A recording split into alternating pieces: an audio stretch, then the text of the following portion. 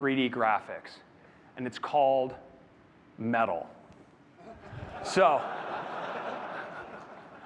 as you know, OpenGl is the standards-based way for high-performance 3D graphics on iOS, giving you access to the power of the A7 processor.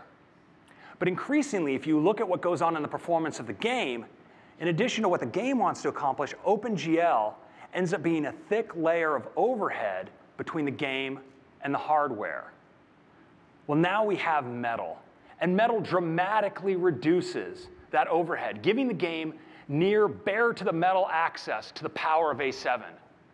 The results are stunning, up to 10x faster draw call rates. Now, in addition to these dramatically reduced overheads, you get access not just to graphics, but to the compute power of the GPU.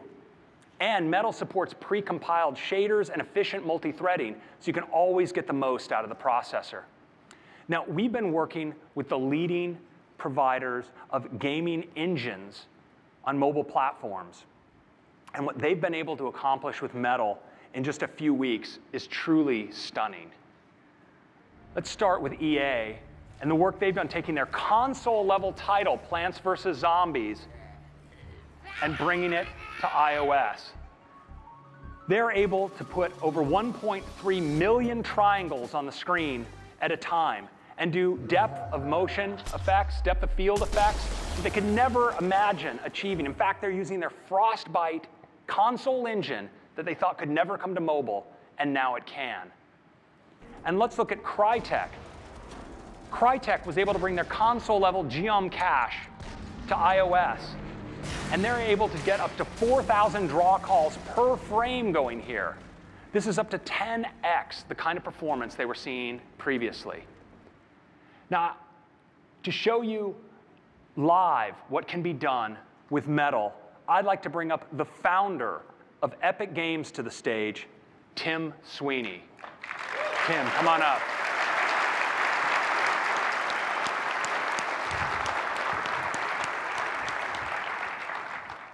Thank you. We've had the opportunity to work with Metal, and to illustrate some of the possibilities, we created a Zen garden. Now, this environment was built in Unreal Engine 4 on a high-end Mac, and now, thanks to Metal, we're running it on iPad in real time with full fidelity and performance. Metal's efficiency enables an order of magnitude increase in detail, making it possible for developers like us to create a new generation of vivid and interactive 3D experiences. Now, Josh Adams is the programmer who wrote much of the code that's running. Josh, can you explain what we're seeing here? Yeah, sure. First of all, thanks to Metal's support for precompiled shaders, we can have a huge variety of materials without a load time impact. And first up, let's check out this cherry tree. Now, I can drag on the screen to paint the petals onto the tree, and they start falling to the ground. There are about 5,000 petals here being physically simulated, and I can interact with them by touching on the screen to blow wind through the area.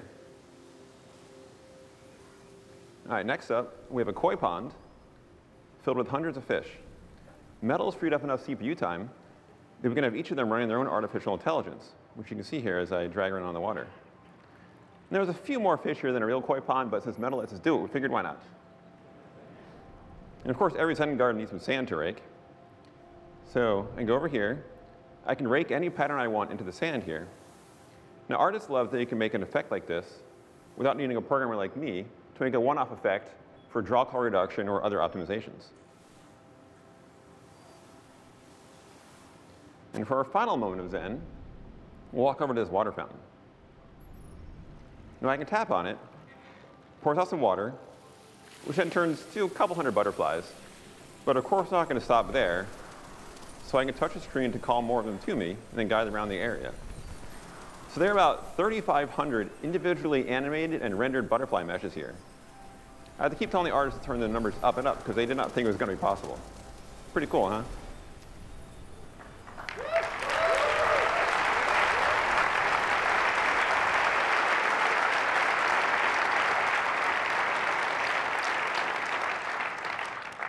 Thanks.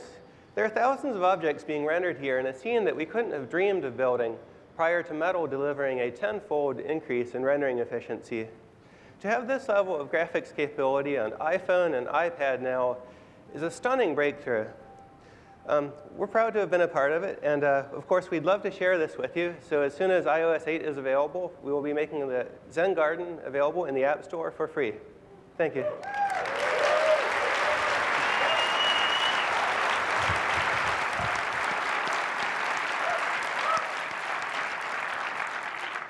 It's amazing, and it's easy to forget, on an iPad. It's incredible graphics they were able to achieve, and I think we're all feeling very zen now, so it's very good. So that's Metal. Now I want to move from high-end 3D gaming to casual gaming and SpriteKit. We introduced SpriteKit